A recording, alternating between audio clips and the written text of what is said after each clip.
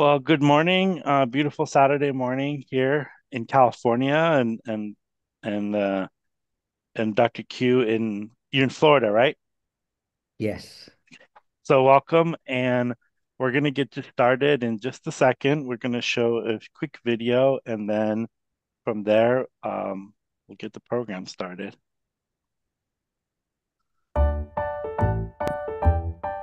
Hello, everyone, and welcome to today's session. We are Pre-Med CC, a student-led organization established in the fall of 2021. Our goal as an organization was to create an online community for pre-medical students at community colleges and universities with the hope of guiding the next generation of diverse and inclusive physicians. And while we advertise our organization as being for community college students, our events are open to anyone. We realize that finding guidance and mentorship in a pre-med journey can be especially challenging for first-generation pre-med students, people that lack the financial resources, or just those that do not know people in the medical field. One of the best parts about our events is that they are virtual, so you can do it from the comfort of your own home. We typically have events on Fridays from 5 p.m. to 6 p.m. PST, and on Saturdays from 10 a.m. to 11:30 a.m. PST. If you aren't able to attend the event, all our sessions are uploaded on our YouTube channel. Many of our sessions will end with Q&A with our speakers. Any questions that you have can be put in the Q&A section on Zoom, and our team members will read them and have them answered. After you have attended our event, you can log on to our website and complete the quiz, which will contain questions pertaining to our session today. If you score 70% or higher on the quiz, you'll be awarded a 2-hour mentorship certificate to show that you attended our session today. If you want to stay connected with our upcoming events or want to tell your pre-med friends about Pre-Med CC, you can find us on Facebook, YouTube, Instagram, and TikTok at Pre-Med CC.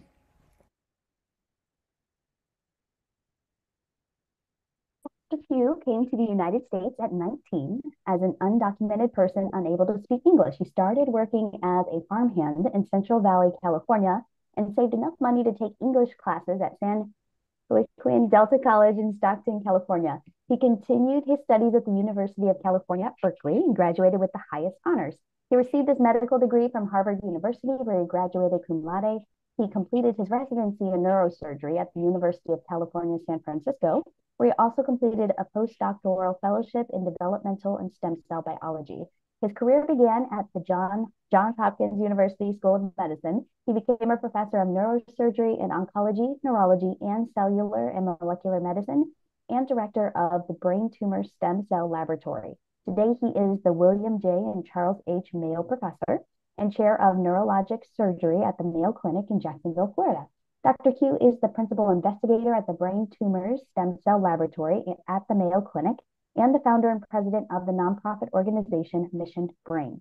Dr. Q's story was featured on the BBC and Netflix show The Surgeon's Cut in December 2020, and more recently, Annapurna Pictures and Plan B Entertainment Productions announced that his inspirational life story is going to be featured in a movie. We are really happy to have you here, Dr. Q. We'll turn it over to you.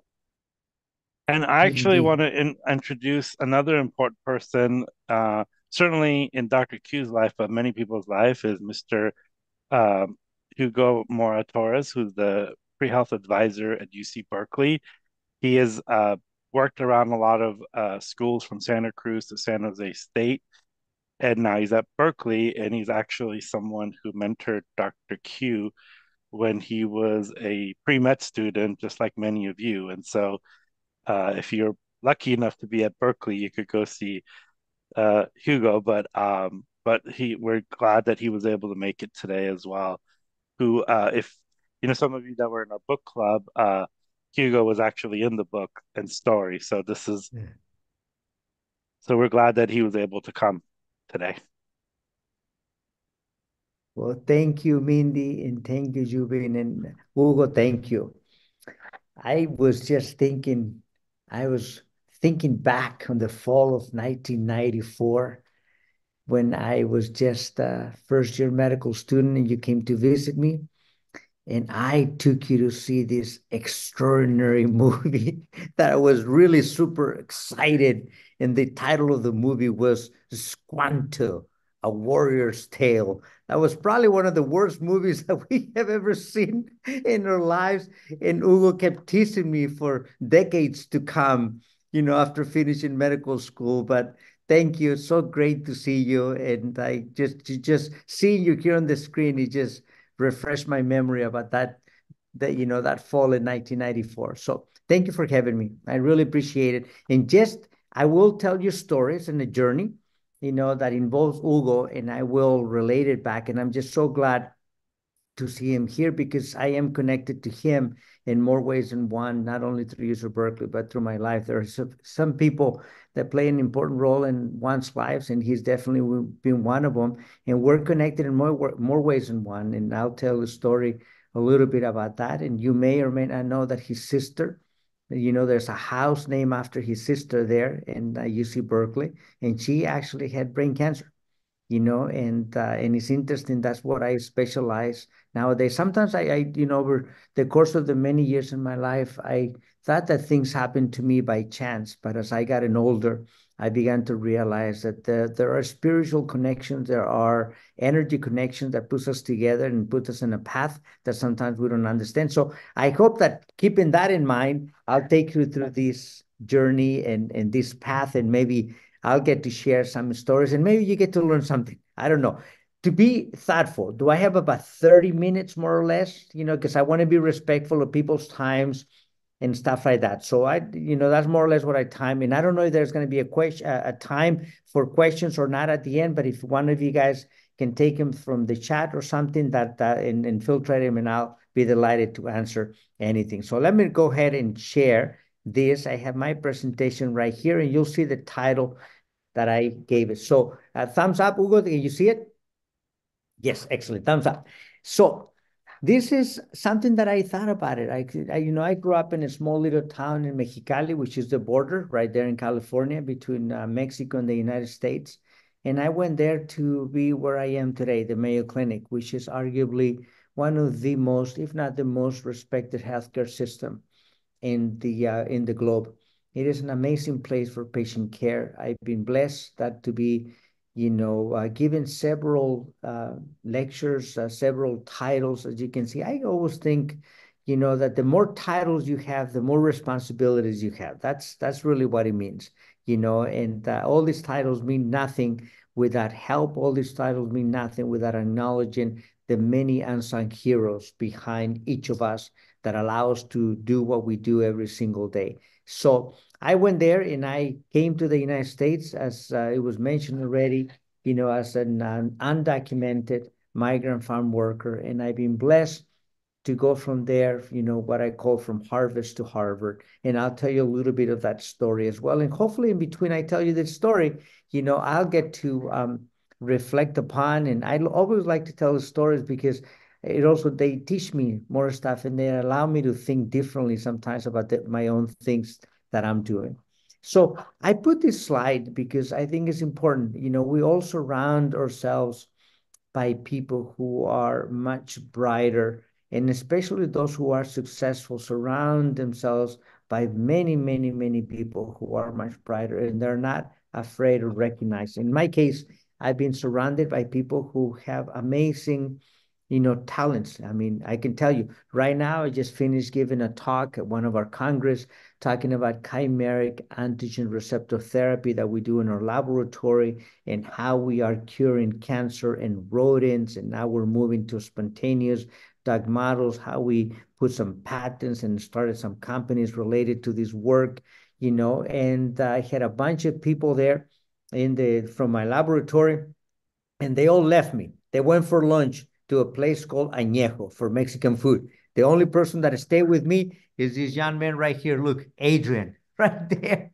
So he is the one who's helping making sure that all the connections were fine, that I had a room here in the resort to be able to speak with you and stuff like that. Adrian is a more recent team member that came. This is only the tip of the iceberg. This is what I call the inner circle of my laboratory, because my laboratory is about 35 people right now, and I oversee the Department of Neurosurgery, which is about 275 people. And then now, as the Dean of Research, I oversee another maybe 1,500 people, all together, that I respond to all of them. That's really what it comes out. They don't respond to me. I respond to them. But this is the inner circle. These are the people who day in and day out allow me to do my research, allow me to dream of a better world, allow me to go around as a leader and go around in meetings, go around through my foundation and start new companies and do intellectual property, new discoveries. And they keep me young, to be honest with you. They keep me dreaming. They keep me excited.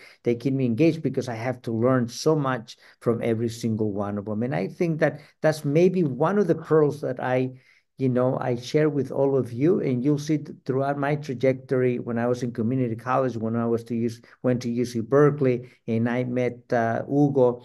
I think that I have been so blessed to surround myself by people who are much, much brighter. This is me. I grew up in that small little town, and that's me. That's a picture of me. Look at this right here. My head back then was almost as big as my shoulders. All right. So one of my colleagues, who's a very famous brain surgeon who actually ran for president, Ben Carson, said once, "Oh, Alfredo, if I seen you when you were little, I probably would have placed a shunt." He said, "Shunt is when you manage water from the brain down to your belly because the brain is so big, it's full of water." But luckily I was not in the hands of a surgeon, so I kept just growing with a big head. But that little boy had dreams. That little boy had aspirations. And I look at myself in the mirror nowadays, and I have to admit it. I just sometimes I don't recognize myself because my spirit, my energy, my enthusiasm, my zest for life hasn't changed. It's the same as it was when I was that little boy growing up in Mexico. But yes, I had amazing role models. My mom and dad were, my first role models. They were hardworking people. This is the gas station in the outsides, in the middle of nowhere, maybe about 60 kilometers down from the border, in which I started working when I was 5 years old. And I started working in this little gas station, and I have fond memories. Behind this little gas station, I made my first scientific experiment.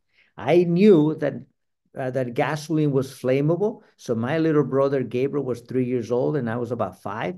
And I got a gallon of gasoline, went behind a mountain, a bunker, and then on the other side of the bunker, I ignited that gas, and I saw the little trail of gasoline and an explosion, and I was hooked.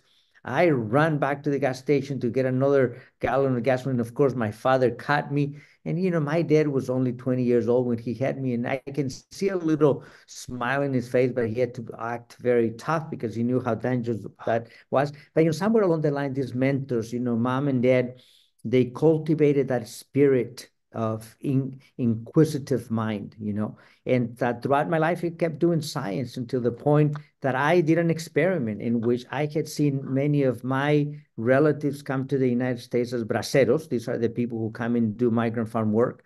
And I had this dream that I was going to come to the United States at age 19, and I was going to make enough money to go back to Mexico and go to school because I wanted to go to university. I didn't know yet that I wanted to be a doctor. I knew my grandmother, my Nana Maria, was a curandera, partera, that was a town healer and a midwife in a small little town way outside of the city of Mexicali. Mexicali was considered a large city at the time.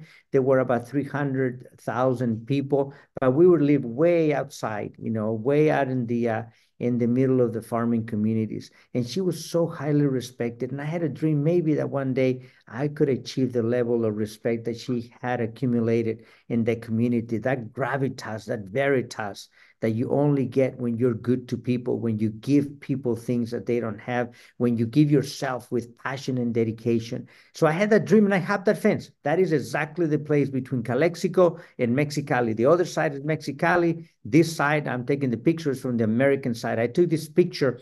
This is the picture that I took after I met Hugo. And Hugo had encouraged me to begin to document my own journey. This is 1994, right before I am about to go to medical school at Harvard. So that was the seeking of a better life, me thinking, I am going to achieve a better life. So one night, January 2nd, 1987, I hopped that fence, made it to the United States. I got caught by the Immigration Naturalization Service. Immediately, I bit the dust right at the corner of that street.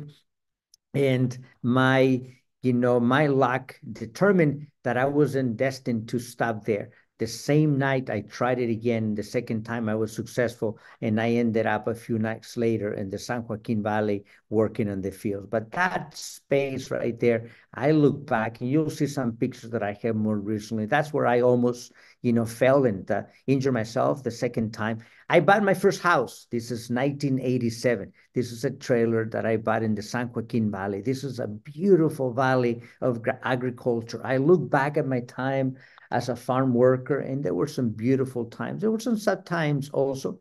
There was sadness that, every now and then would get to me, thinking about how uncertain my future was. I was there living alone. No one in my family had gone to school. I was thinking that I was going to make enough money to go back to Mexico, but at $3.35 an hour, working day in and day out with my hands full of, blood and little to eat, I knew that dream was going to be challenging, and every day it kept getting more and more difficult. By 1988, I went from the to the San Joaquin Delta College. I moved to Stockton, California one night when I was told by my own relatives that my destiny was there to work for the rest of my life in the fields. And I just believed that there's got to be something else. I moved to Stockton, California. I began my school, my studies at night to learn English. I didn't know English. I'd never went to school. I'd never, learning English in Mexico at the time was considered for the elite, was considered for people who were rich. And we were not. We had barely enough to eat. By the time I left Mexico in 1987, the economic devaluation, a bifurcation of classes had taken over the country. We were more poor than before, and I was looking for a better life to send money back to my parents. I became as a welder, and I got to tell you, nowadays I look back, another beautiful part of my life. Being a welder was another extraordinarily important lesson in my life, how to work in teams, how to care for people in dangerous situations. I almost lost my life in April 14, 1989, before I got accepted into Berkeley in 1991.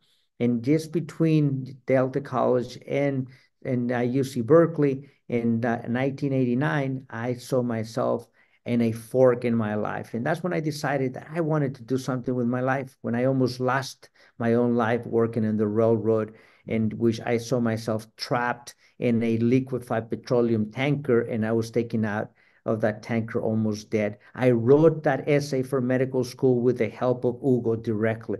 And I never forget, this is where your mentors become such amazing people in your life.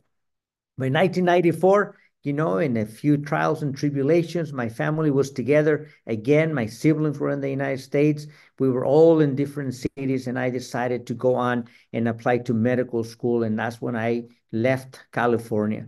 I was blessed that I got accepted into medical school, of course, at the time. And that's something that I learned from Hugo. I remember thinking, many of my classmates were fixed in where they wanted to go to medical school. And I remember talking to Hugo and learning from him that it was not the destination that mattered, but it was the journey, what you learn. So to me, going to medical school was nothing else but the journey. And as long as I got into a medical school, no matter what, I was going to give it my best. I was going to get good grades. I was going to enjoy my journey. And I ended up getting into the top medical schools, Stanford, UCSF, Hopkins, Harvard, all these places that eventually, allow me to begin to dream of a better world. And I remember one day, so at the time that I interviewed for medical school, I had long hair. And I remember one night, Hugo got me together, with his friends, and they encouraged me to go ahead and cut my hair because I was going into a different discipline, a different part of the world. And they encouraged me to take and accept, the challenge of going into medical school at Harvard, not really knowing that from coast to coast. I took my first flight from San Francisco to Boston and began my medical school. From medical school, of course, I continued my life. I went back, graduated in 1999, went to UC San Francisco. I finished my residency with honors. I went on and started my first laboratory. This is my team in 2007. I began my residency in 99, finished in 2005, began my faculty position in 2005 at Johns Hopkins as an assistant professor. At this point, I'm an associate professor, and there's so many amazing people in that picture who are now associate professors, full professors, faculty member in different parts of the world. And it is amazing. Once again, you surround yourself by people who are brilliant, and don't be afraid of recognizing that your talents may not be as good as theirs, but be cognizant of what your talents are and how they may complement other people. And that is one of the challenges that we have in order to be successful leaders, successful physicians, successful surgeons. I wrote my journey, becoming Dr. Q first in English through UC Press, then it was translated to Spanish. And just last year, the book was re-released by Mayo Press. If you have an opportunity, get the book. Go to the library, get the book, read it. Because it's not a story about me. It's a universal story of those who want to change the world, of those who come to this country with the idea that through determination, resilience, excitement, admiration, mentorship, and strength, you can achieve your dreams. And that goes to anybody. And that's why I think this book has been successful, because it's a universal principle of many, many people who have a dream of a better life. And of course, in between, you learn about my Nana Maria, about my Tata Juan, about Hugo, about Dr. Martinez, about so many mentors and so many amazing people. And of course, the later chapters, life and death situation with me as a brain surgeon, which, as you can imagine, as a brain surgeon, I deal with the most challenging diseases in the brain tumors, skull brain tumors.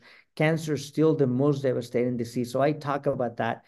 And I talk about the impact that it has had on my life. I have 2 more books coming out over the next couple of years. It's a sequel, a follow-up to Becoming Dr. Q. One is about stories, 7 patient stories that have changed my life and the life of many people. And another one is about the leadership. Inside of us, there is a leader, and we do it inside of the operating room. I was a leader when I was in the field, and sometimes it's recognizing that leadership that becomes important. Just why are we have such a capacity? It's simple. Our brains are immense. They are amazing. Inside each of your brains right now, there's 100 billion neurons and 4 to 800 trillion synapses going on, forming connections. They're listening to me, trying to figure out what I'm saying. And I can assure you, you have more synapses in your brain than there are stars in our galaxy. Just think about this. We have more synapses going on than stars in our Milky Way. It is unbelievable. These brains are so powerful and so beautiful and so extraordinarily, unexplored, that my journey is full of richness every single day that I go to work. And this is where I work. I go from Mexicali to the Mayo Clinic. This is the Mayo Clinic in Florida, which in my opinion is the most beautiful. You can see the water right there, and beyond the water, that's the marge. Beyond the water is the sea. So we're literally only less than half a mile away from the beach. We're like, quarter of a mile away from the marge. This is where my office is located in the Migerian building. This is where my laboratory is located at the Griffin building. Extraordinary talent. This is where I live. And this is where the beach is. You can actually see and the campus is growing vigorously. We have our own medical school now. And I am just so blessed, of course, to be able to carry the history of the Mayo brothers. Just think about this, 158 years of history through the title that I carry. And never in a million years did I imagine that a small boy that came from Mexicali was going to make it to the Mayo Clinic, to where it is right now. But I am here. And I studied brain cancer. Why do I study brain cancer? Because it's simply the most devastating disease that affects the humanity, in my opinion. It affects the human brains in ways that I never really thought of when I was at your state, when I was in community college. But over the years, I began to be able to articulate my fears, my desires, and also to be able to advocate for patients with brain cancer. This is a paper that I published with Kareem, who was a postdoc in my lab, in which we have demonstrated that over the years, we have remained steady in cardiovascular diseases, cerebrovascular diseases, but cancer continues to rise. And one of those cancers is brain cancer. You can see, this is actually a paper that we just published, we made the cover last year in 2003. And that's an experiment that I dreamed of the first time back in 2003 when I was a resident at UCSF and I was a postdoctoral fellow. I had a dream that I was going to be able to tag and mark brain cancer cells from humans and be able to put them in human tissues, called an organotypic model. And I was able to finally, after trials and tribulations, many, many failures, do the first experiment, and this is an image that you're seeing with multi-photon microscopy cancer cells tagged with green fluorescent protein in the human brain. We did that experiment in 2015. And finally, we published a paper in 2023. Just think about this, alrighty? 20 years later, after thinking of an experiment, I was able to publish that paper. And that's why, because I was able to capitalize in the ability of being able to do the right surgery for the right patients. One of the things that I learned through my years and of being a brain surgeon, a resident, a medical student, and a student all the way back to community college is that lives matter. Our patients have diseases that sometimes are so complex, and the therapies that we also present to them, they can be quite complex and scary. My role is to simplify. My role is to tell them what I'm going to do, to tell them a story, get them through the surgery, even though I am about to take, for instance, in this patient, such a large tumor, and I am about to take you into the operating room. So for those who may be a little queasy about surgery, close your eyes or just listen to me. And those who want to see, they're about to see a brain surgery. Here I am in the operating room. You may actually hear the patient playing music, doing the stuff. Let's see if we can I can take you through this right here. This is going to be the actual surgery. That's the location. This is surgery that is on the right side. We're going to do the patient awake. We are doing the opening of the scalp. We are going to go ahead and open the actual bone, and we use the drill. And I remember the first time my son saw me using the drill, he says, "Daddy, you're almost like mommy." Mommy does everything around the house. Mom is an amazing engineer. By birth, basically. She was a high school teacher, science teacher, but she's an amazing engineer. And my son had never seen me using a drill. So here I am, we're taking the actual bone off, and we're gonna get, at this point, the patient is being tested, for language mapping, and there's done all kinds of studies. We're stimulating, we are looking at areas of the brain that makes a function or no function. I publish extensively at this. I have books on this. I have in the actual show that it was mentioned, actually, by Mindy. There's a scene right there, where I am doing a wake brain surgery, and it was captured beautifully in that documentary. Lucy Blackstad, who was a director, ended up winning an Emmy Award and then a BAFTA with that documentary. Really amazing. So here we are, disconnecting the tumor, right? But think about this. Oh, the patient is playing the guitar right now. The patient had a whole concert dedicated to me at this point, and it was amazing to feel that. I imagine me doing surgery, and the patient has a whole concerto of the Spanish, Mexican, Cuban music, for me during this time. And it was unbelievable to see this. And here we are taking the tumor. The tumor is gigantic. It was bigger than my fist, of course, and all this tumor, he keeps going through the testing, playing the guitar, and we're doing all the testing necessary, to make sure that the patient is going to have good function right here. But you can see, look at this amazing, and I am going to have to take it. It's connected in two places. It's super large. It is being quite elaborate, and at the end of the procedure, of course, we got it all out. We closed the skin. We closed the bone. We took the patient back to the actual post-anesthesia care unit, and we were able to study the disease. What do we do with this tissue? I thought about it even when I was a resident, to take the tissue back to the laboratory, to build the bridge between the operating room and the laboratory. And that's probably the greatest contribution, in addition to my children, my trainees, of course, my greatest contribution to science, because I have figured out how to ask questions that are physically relevant, that are scientifically relevant, and they can be done using tissue or asking them directly in the operating room. In my case, I began to put patents, inventions, all the way from mesenchymal stem cells using fat to fight brain cancer. I partnered with engineers that had no idea of the medical questions, but they knew the engineering. So we partnered, we engineered mesenchymal stem cells with nanoparticles. We began to study how cells move in the brain, the go and the grow of cancer. We began to really unravel the mechanisms. I even formed a company a few years ago where we studied the go and the grow of cancer. We're fighting this disease with mesenchymal stem cells. I continue. We then say, oh my gosh, I'm not happy with how cells are moving in the brain. I'm not happy how cells are moving in the surface. We were just putting them in nano patterns, actually, in nano pattern devices that we patented. I said, we have to put them in pathways and corridors where they are encircled.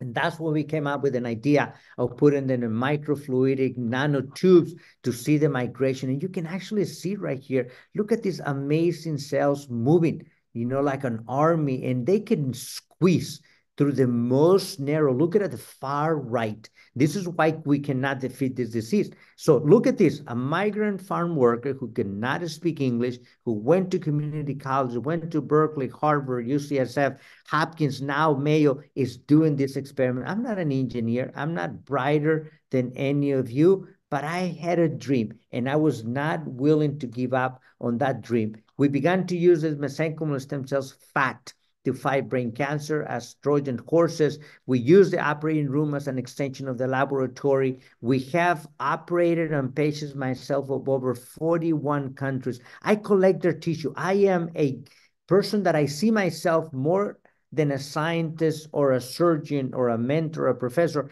I see myself as someone who has the ability to give patients and families hope. Just think about as simple as that. And I try to do it through my work. I try to do it through my mentees, to the things that I do, the things that are right, through my science, and most recently also through the foundation. We have collaborations with places from all over the world, all right, leading grants that are, multi-million-dollar grants. And my lab has been the recipient of federal grants for many, many years. And I've been blessed by every single person that has allowed me to learn from them. And I think that is a philosophy that I teach you as a pearl number 2. Be willing and be open. Don't be afraid of learning from others. Never feel jealousy. Don't waste time on jealousy. Jealousy is just, it's not going to take you anywhere. Be happy for others. Extend your hand, open your arms, open your heart, open your brain, and say, how can I learn from you?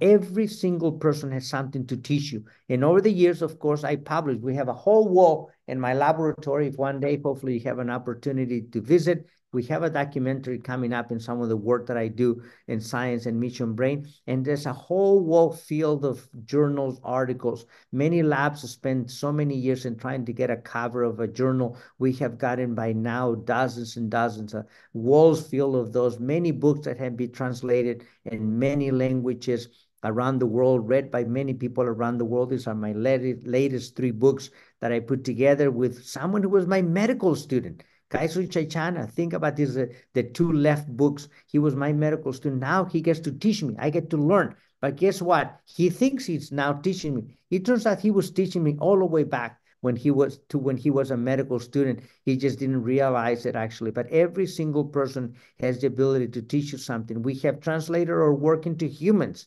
Just think about this, using mesenchymal stem cells in the brain at the time of surgery. And we have done it. Why? Because of the sheer determination and resilience and dreams that our team members have also to be able to change the world. And their knowledge, of course, and the fact that my patients need it. I am tired of seeing my patients succumb and surrender to the disease.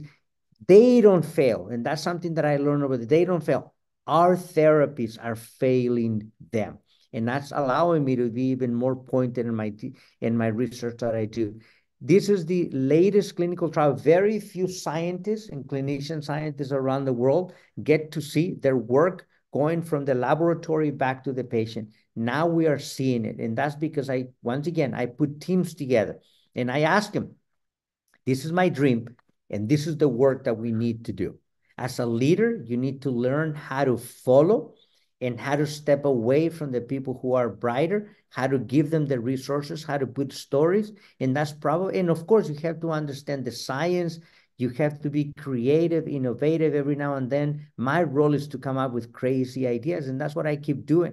These are the patients that are involved in our preoperative stereotactic radiosurgery. Now we even have, as I told you, I just gave a talk in chimeric antigen receptor T cell therapy. I didn't know anything about CAR Ts 5 years ago. I had to force myself to learn from my students, from my colleagues, from my patients, because they were asking me, if you don't keep learning, you just simply are going to get bored of what you're doing. And it is very, very important to never, never stop learning. I look back at that little immigrant who came to work in the fields, who was crazy. I thought I was going to start my trucking company. That was my first company that I started. I look back, this was 1988. I lost my truck in the middle of Highway 99, and it was a blessing. I didn't understand it at the time, but ashes, when you look at from the past, they may mean destruction, they may mean death, but when you look it forward, they actually serve as fertilizer, and they may mean new life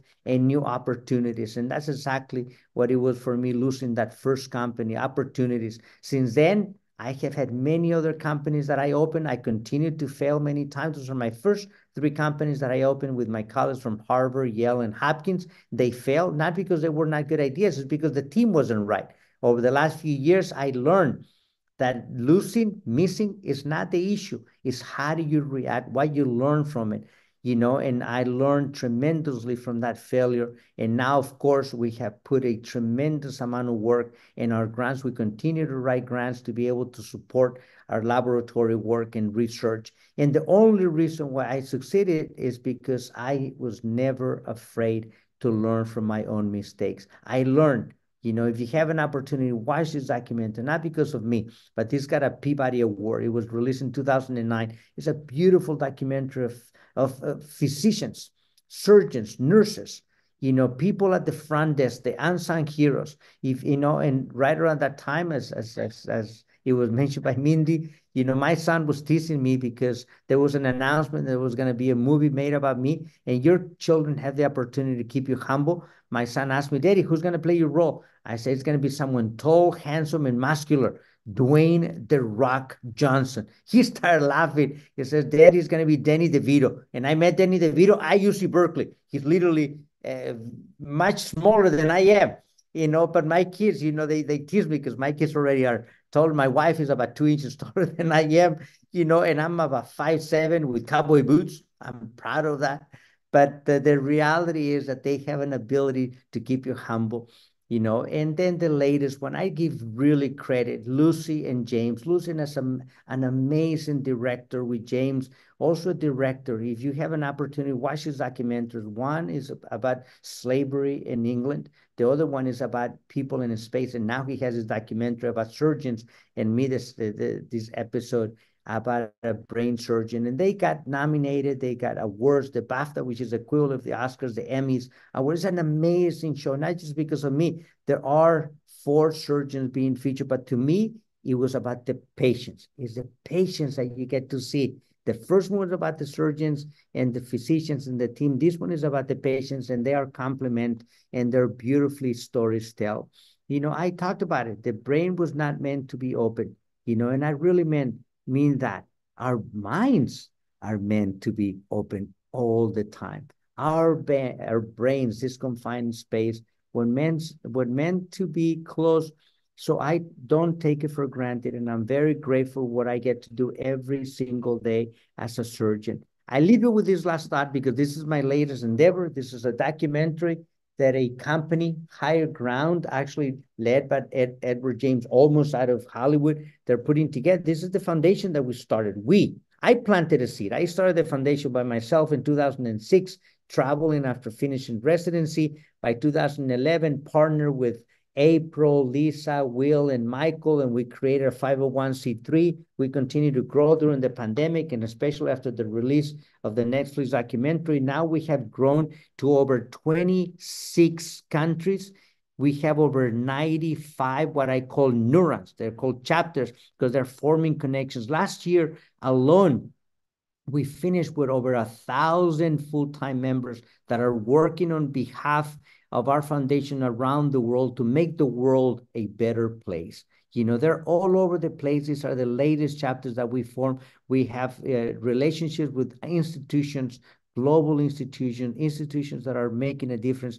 But at the end of the day, it's people. People are the engines that ignite a change. They decided, and I didn't decide, I planted the seed. They decided that we needed a revolution, not just an evolution.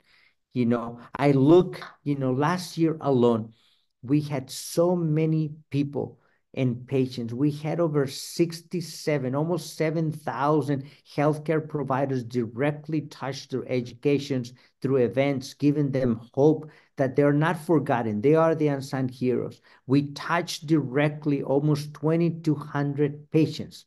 Think about this, 2,200 families around the globe directly touched by the care that we are providing. And the foundation started as the neuroscience space, and now it's gone everywhere.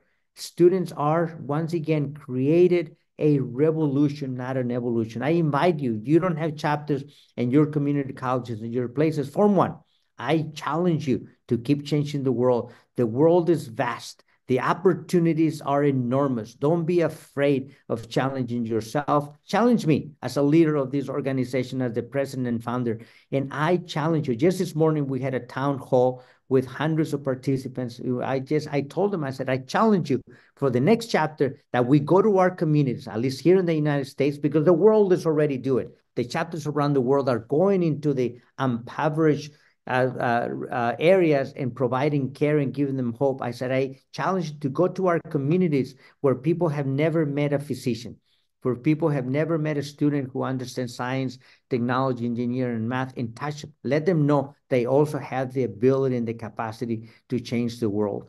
Surround yourself by people who are brighter. Don't be afraid. In my case, I think youth is amazing. They are the builder of images and dreams, and they never give up. And they allow me to stay young and keep going in my own endeavors. I hope that you have an opportunity to visit, our social media and our webpage at missionbrain.org, because it's an amazing organization. I challenge you to potentially be part of this. I am being challenged every single day. Please, when you have an opportunity, come. That's my personal email as well. I think that, I don't have time to do a lot of stuff, but I always tell my students and the people around me, don't be afraid of pushing yourself. Find mentors. There's a fine line between mentors and tormentors. Hugo never was a tormentor to me. He was always a mentor. I have to admit it, I am more of a tormentor to my mentees than he was to me. So I'm very grateful for that. So if you have an opportunity to follow us, be part of this extraordinarily world that is changing and evolving. So I thank you immensely for allowing me to come in and say a few words, and I'll be delighted to spend a few minutes answering a few questions. Thank you.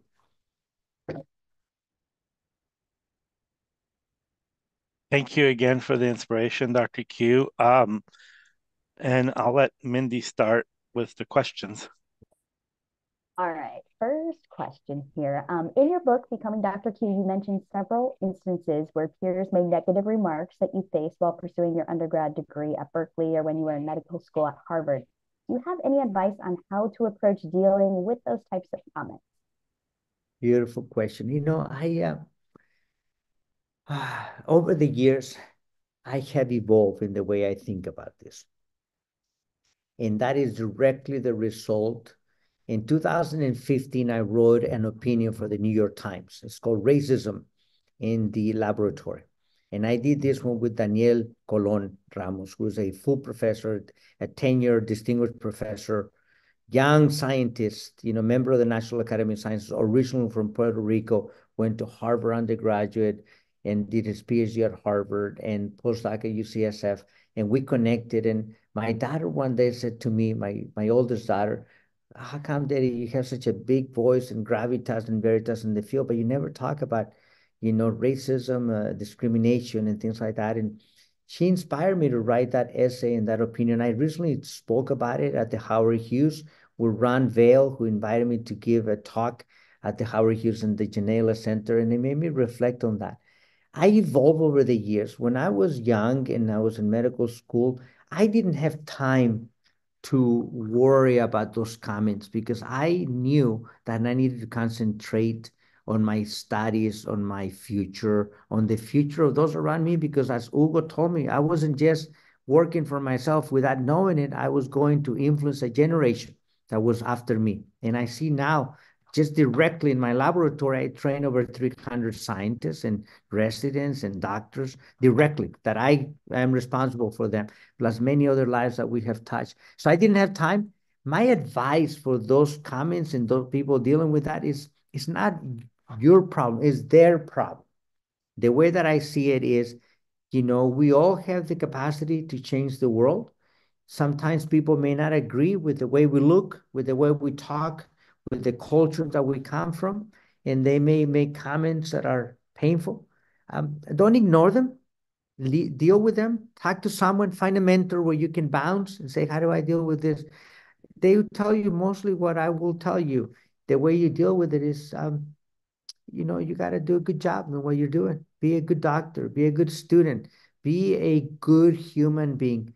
Don't be vindictive. Don't be someone who thinks that retribution is a way to deal. You got to be giving, and the world will give you so much more back. And that's the way I felt back then, and that's the way I continue to feel today.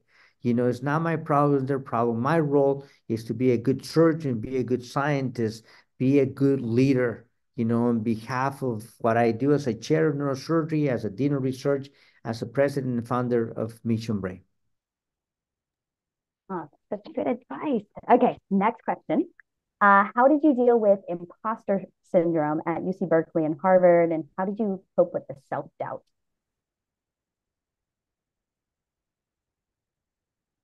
Thank you. I gave my first talk about imposter syndrome 2 years ago. In 2022, Han Razak, who is a medical student at Harvard, one day out of nowhere asked me if I would be willing to come in and give a lecture about imposter syndrome. And before that, I had not thought about it. I reflected upon my own writings and my book. I reflected upon my own life. But same as the negative comments, I had very little time to reflect in the way in which me not feeling, and I tell you, even today, I serve on the board of the Mayo Clinic, and I sit there in a room and I still feel like I don't belong. Just right now, this morning, I was driving into this resort to give a lecture. I gave a keynote lecture in our work, and everybody's waiting for me. There's a whole entourage of people outside of the auditorium waiting for me. And I felt so awkward about knowing, do I have anything intelligent to say, number one? Number two, this is such a fancy place, a lot of very, very wealthy people in this resort. And I am now considered one of those people, to be honest with you. Look at the way I'm dressed, right? I have the handkerchief, I have a Mont Blanc pen and stuff like that. But I still, part of me is this is who I am in the outside, to be able to feel like I need to fit. But the inside, I'm still the same little boy, the same undocumented migrant farm worker. Nothing has changed. So I still feel that imposter syndrome. My advice to deal with that, same deal. Talk about it. Talk to your friends. Talk to your mentors about it. I wish, I got to tell you, my wife told me for the first time in 2010 that I needed to see a therapist because I needed to deal with imposter syndrome. I needed to deal with my own insecurities. I needed to deal, why is it that this morning I was up at 5 a.m., Saturday, Sundays, I had my meetings. Last night, I was meeting with my lab. I still work, like the same amount that I worked when I was a medical student or resident. It's because I'm dealing with my own insecurities. That's the only thing that I know how to do. So my wife in 2010 says to me, you need to see a therapist. 2 years ago, when the show of Netflix got an Emmy and a BAFTA, and I was like, yeah, whatever. My wife said, something is not right. You're not enjoying. This is an amazing accomplishment. You're a member of the academy and so on and so forth. You're a dean of research. You have 4 endowed professors. Nothing is enough for you. And she said, I told you 10 years ago, 13 years ago, you needed to see a therapist. I finally, mastered the courage to go and speak to a psychologist who's a professional. And I asked those questions. I said, how do I deal with this? I don't feel right. I don't feel like I belong, and don't be afraid of asking for help. That's my advice. So good. Okay, so next question. Where did the work ethic come from? How did you become such a hard worker? Well, I work hard, not working hard. No, I got to tell you, this is the bottom line. I think two things. Number one, you got to have faith, that whatever you do, somehow, somewhere, is going to lead to something that is good, something that is going to help someone. And it's almost like being able to imagine light when everybody else is darkness. So I don't see jobs. I don't see work. Even when I was working in the fields, and I look back because actually Hugo helped me write this essay. When I was a tomato picker, I didn't see my job as just picking tomatoes. Every time I got into that tractor, and at the time I started picking tomatoes with my hands, I moved to a tractor, and then eventually I was driving the tomato picker. These are the evolution. It takes a lot of years to get to that. And I got there very fast, all right? So, Asuncion, who was my co-worker, he always teased me because it took me 11 years to be a tomato driver, the big machines. And I was there for 7 months and I was already driving because I was driven. I loved it. When I was a tomato picker, I didn't just pick tomatoes. I wanted to pick the best tomatoes. I enjoy seeing the colors. When I was driving the tractors, I just didn't just drove the tractor. I was looking back and I wanted my loads to be perfect. I wanted perfection. I wanted beauty. I saw myself as an artist. I saw myself as someone who saw beyond. And when I was picking and driving the tomato picker, which is quite dangerous, by the way, I have a crew and people lose their hands and toes and fingers and you name it and die and they can die. I mean, these are very dangerous machines. I saw myself as a leader who was responsible for human lives. And people said, well, aren't you happy now that you're a brain surgeon? I said, no, I was happy when I was a tomato picker. Happiness is not education. Happiness is not money. Happiness is not titles and things. Happiness comes from being able to help people, in my opinion. So the hard work, I don't see it as work. I see it as opportunities. I see it as a blessing to be able to do what I do. I see it as a gift and as a privilege. So yes, I want to do it. I want to do it because I feel like I'm being gifted every single day that I'm receiving gifts. And I do, by the way, a lot of the stuff.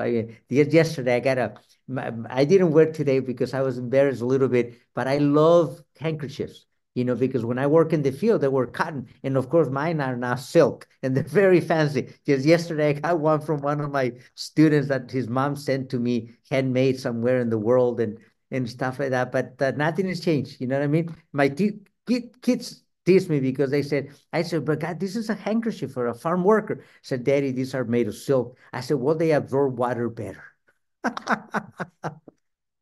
Yeah, and I could just say that, Dr. Q has been working hard, from a very early age in the field, and now he's a neurosurgeon. He works hard that way too. So, Thank you. different kind of hard work. Different car, but it's a blessing, obviously, just to be able to do it every single day.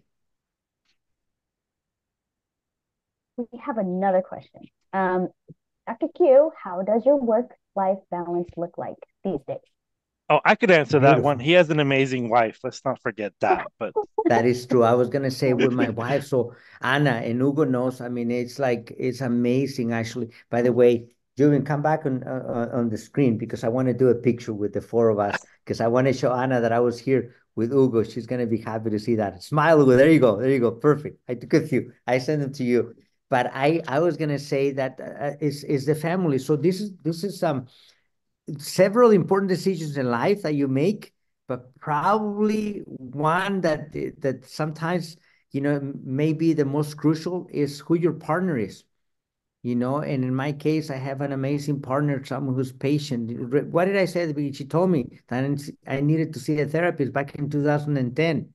And I didn't believe her. And it was another 10 years, 11 years later that I realized that I needed to talk to someone because patients were leaving me with the scars and they were never recovering. I felt that, well, my pain is not as big as the pain that my patients have when they battle cancer. But I didn't realize that every patient was leaving me with a little scar and they accumulate. So who you do that, who is your partner, it becomes very, very crucial. The second one is, in my opinion, the life balance. I wish I can tell you that I have a great work-life balance, all right? Because once again, one can argue you work very hard. I can argue I love what I do.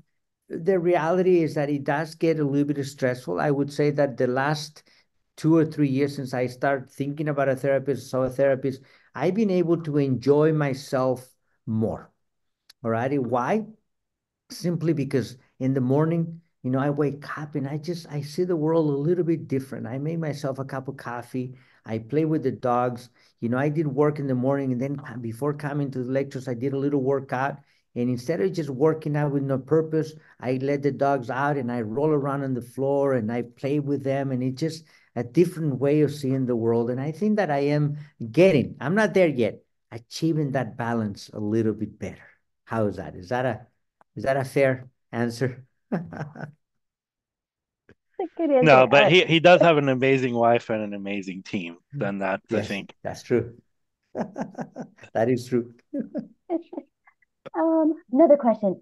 Do you have any advice on how to find a mentor? Because you talked about mentors a lot during this Yes. presentation. Well, I think that you have Hugo right here. He's working at Berkeley. I mean, and that he's doing amazing work. Our institutions I remember when I first, and I don't know if Hugo told the story, but it's in my book. So it was very simple. I decided that I wanted to work in a lab. I didn't know how. And I didn't know how to get in, and I started looking for answers. At the time, there was no internet, email was coming out. So you just start making phone calls, and someone said, well, it's a program for research in UC Davis. There's a program for research at Stanford, and there's a name of a person, Hugo Mora Torres, and then contact him and see what they may have available, not really knowing that he was already part of a NIH-funded program that was giving support to students just like myself who needed to be in the STEM and potentially work in a lab. And that's how so don't be afraid of asking. Don't go. And by the way, I learned from Hugo that your mentors don't have to look like you. I mean, if you look back, my mentor in UC Berkeley was Hugo and Joe Martinez. By the time I went to Harvard, was Dave Potter and Ed Kravitz. They couldn't be themselves different. Dave Potter came from a long generation of Harvard student graduates, extraordinarily wealthy family, but yet very given. Ed Kravitz, by the way, I'm going to go to his 94th birthday in May in Boston. He is still the most senior NIH-funded investigator. He was from a Jewish family in the Bronx when Jews were not even accepted in schools. So he understood, the trials and tribulations of being, underrepresented or being discriminated against. They couldn't be more different, but I remember when my wife and I got married, he organized a little wedding. It was part Jewish, part Christian, a combination of both. And you learn from people. Once again, they don't have to look like you, but you have to be able to open. You have to have a little bit of emotional IQ to once again talk to people, to ask questions, you know what I mean? And also search the questions yourself, you know what I mean? And be able to not be afraid of failure. That's another thing. And when you do that, people are attracted to you. If you see, I mean, people tease me about my Q team because I have a team called the Q team. It's for quality team, and they are running all over the place. I have members right now, Adrian, from how many countries? 4 countries right now, my team directly, right? And then you saw the picture, another 10 countries probably for the lab. But they are amazing, the number of people that surround, me because I want to learn from them simply, you know what I mean? So when you do that, you just end up having a great time.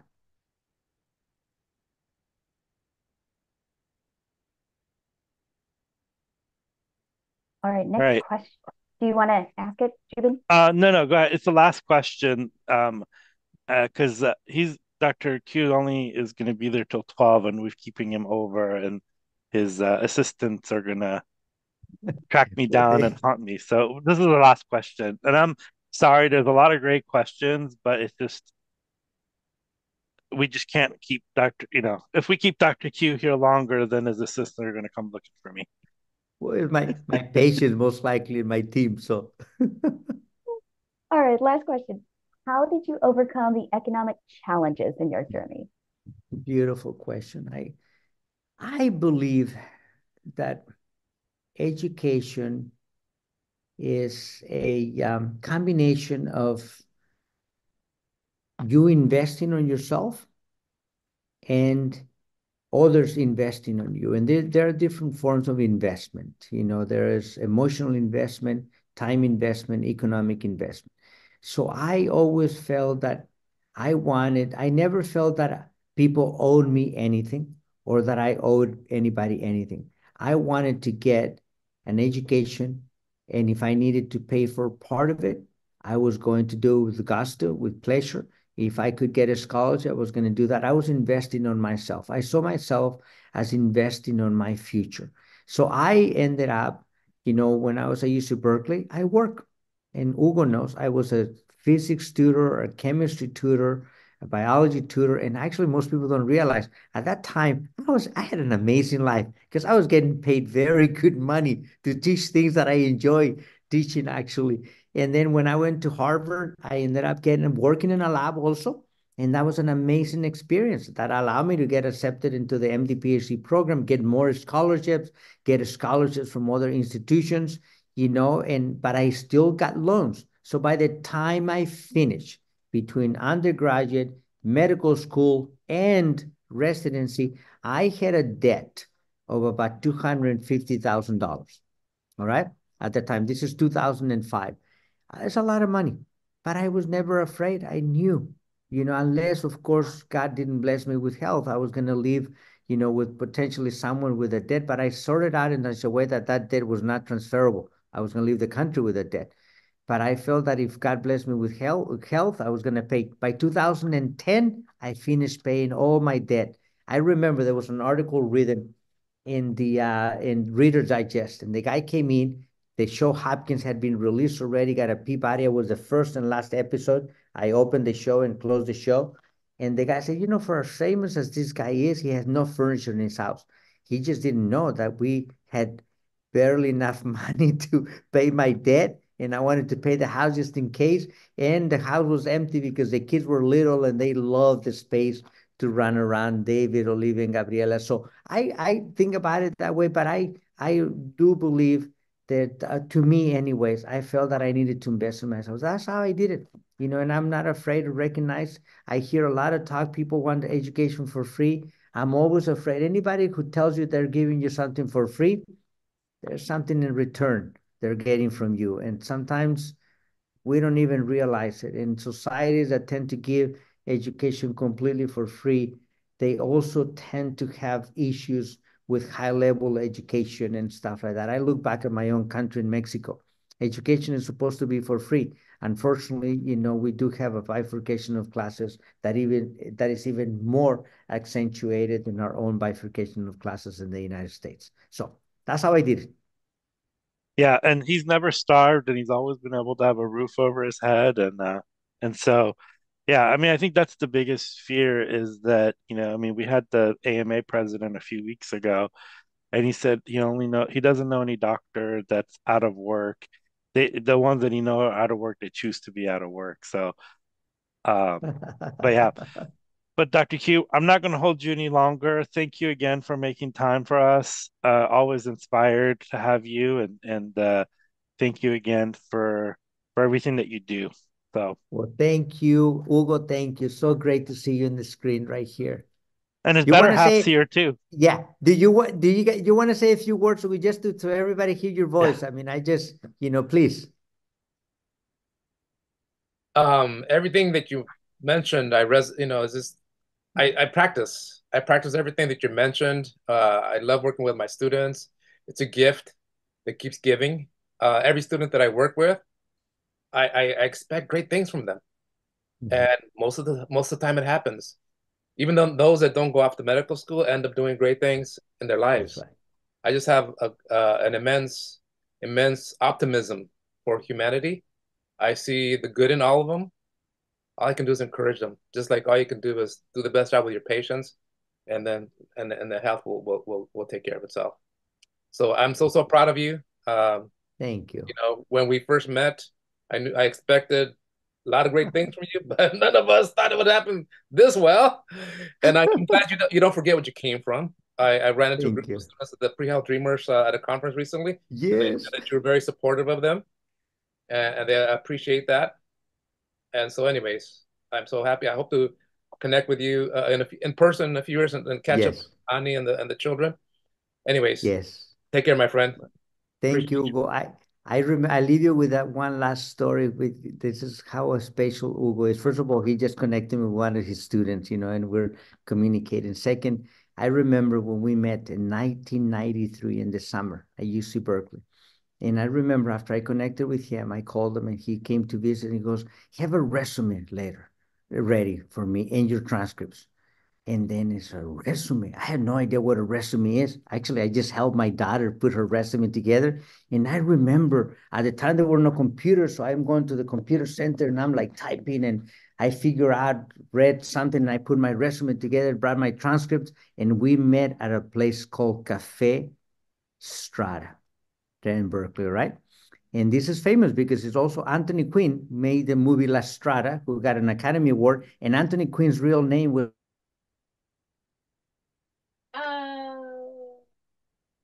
Oh, he got disconnected. Oh, I know what happened. I think he's referring to the story where, you know, I looked at his resume and I looked at it and we talked and I go, you know what, Alfredo, with what you have going on here, you have a good chance of getting to Harvard. And he started laughing and laughing. And he goes, I don't know what you're talking about, man. I'm happy. I'll be forced to graduate. And I think that's what he was referring to, the story where I first saw greatness and him and his perseverance and all those competencies that the American medical schools are now looking at as competencies that can contribute to be somebody being a good doctor. He had them all. So Hugo, so now that you're some of the questions people are asking, you think they would be like, you know, some people feel like, oh, they're 36, are they too old to apply to medical school? What do you say to those people? The medical schools don't look at age. They look at your readiness, your preparedness, what you've invested into being prepared to be a doctor. Yeah, so I've had students who were mid-30s get into medical school. The challenge at that age is that is your perseverance, your financial resources. That's the challenge, not your abilities. So the medical schools don't look at your age; they look at your readiness. So what about people that are non-traditional? What advice would you give to them? That's your superpower. Seriously. Know yourself, love yourself, appreciate it, and use that as your superpower. And if you need help, try to find a good advisor who understands holistic review, the way the medical schools are practicing it. So first of all, when you meet with an advisor, ask, are you familiar with holistic review that the American Association of Medical Colleges is practicing? If they say, oh yeah, that's somebody you work with. If they say, huh? What? That means they haven't been trained and they're not current with the most recent admissions practices. Yeah, and I think that was some of the questions people are asking. How do you find research? And so a lot of people are asking about how do you find research, and I was just gonna say, we've had like a lot of talks about research, summer programs. We had the NIH director for intramural, you know, person that oversees. She's actually spoken to us 2 or 3 times already, and so we have a lot of those. And go back and look at those. These are not like 30-second things that we could tell you, but she actually goes through the whole thing of how to approach um, labs and things. So what I do want to add to that is that if you want to be a doctor and you don't have research opportunities, don't try it. You don't need it to get into medical school. You need patient care experience first and foremost. You need to know your why. Why medicine? And it can't be your why from when you were a child, when you were younger. That's I call it the catalytic moment. That's what got you going on this journey. And every experience since then has built a stronger and stronger chemical reaction to the point where you're unstoppable. So if you can get research, great. If you can't and you don't have the opportunity or the time, move forward. Don't let it hinder you. On the other hand, if you want to be a PhD, yes, you're going to need research. But if you just want to be, if you want to be pure and simple, a doctor, clinician, PA, NP, DO, MD, if you want to be a clinician of some sort, if you want to help community and work in community medicine, then get experience in community medicine. Let that be your superpower, and know that that's going to be sufficient for the medical schools. It will be. Yeah, and I think like we've done a lot of stuff also for summer programs as well that they pay you to actually go.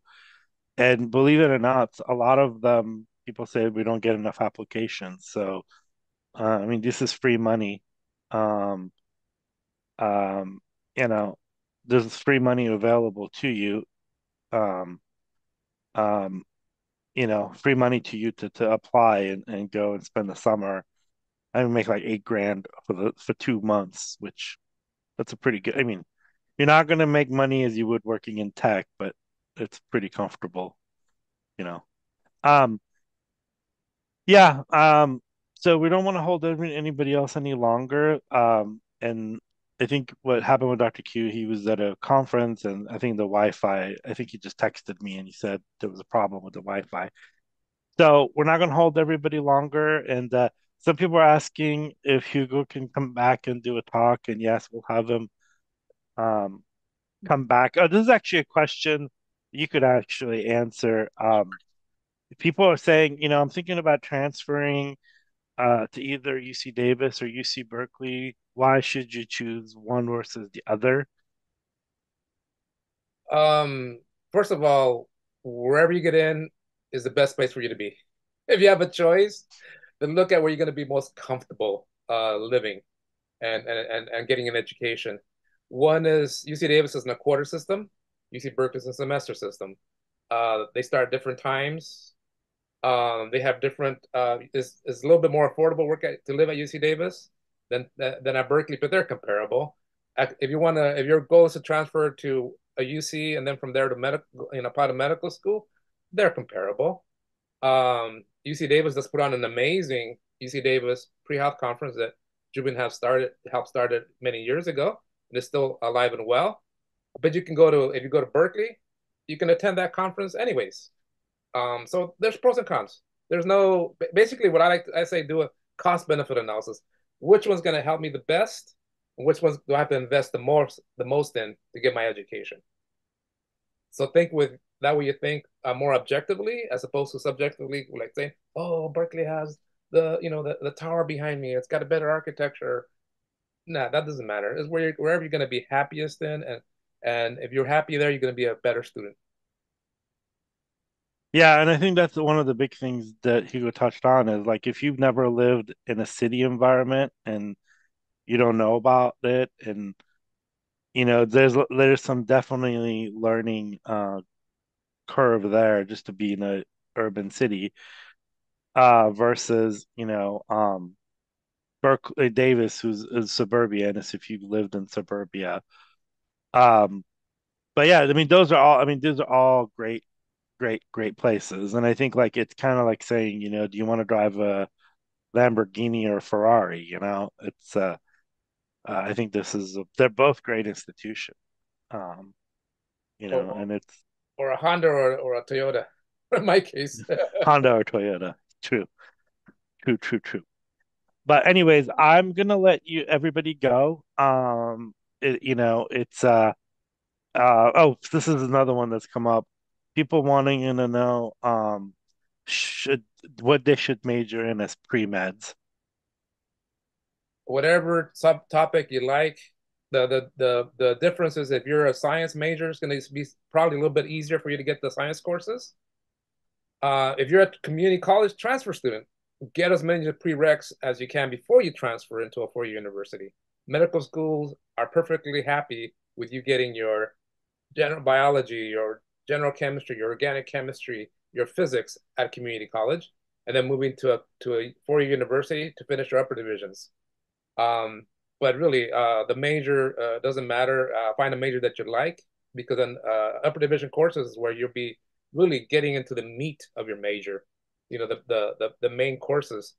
If you choose psychology or something that's not science, more than likely you're going to have to do some post-baccalaureate courses, which is fine, but just plan on a longer gap year experience.